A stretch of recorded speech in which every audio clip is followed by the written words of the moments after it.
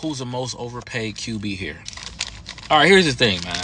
I think we're getting to a point to where we got to stop using the word overpaid because that's the market.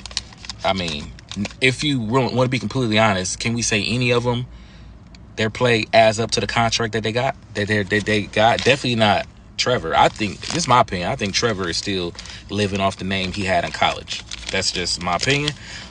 Tua is good, but he's injury prone.